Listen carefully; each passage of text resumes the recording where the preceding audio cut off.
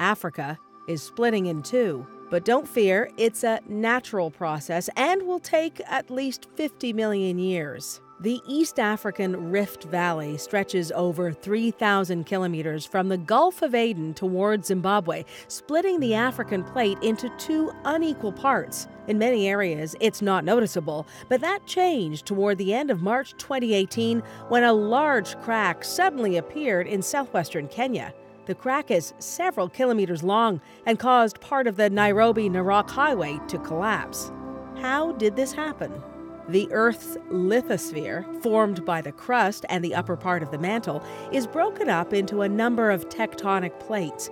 These plates aren't static, they glide over a viscous layer below. The forces generated at the boundaries between plates can also cause them to crack. This forms a rift and potentially leads to the creation of new plate boundaries. This is what is happening in East Africa. Beneath the Earth's surface, the rise of a large mantle plume is doming the lithosphere upwards. This causes it to weaken as the temperature rises. It will undergo stretching and breaking. Volcanic and seismic activity also help the process. A portion of the rift in Ethiopia started 30 million years ago. It spread southwards towards Zimbabwe at a mean rate up to 5 centimeters a year. The rift has split roads and even homes in two. The Kenyan government has filled portions with rocks and cement to allow cars to pass.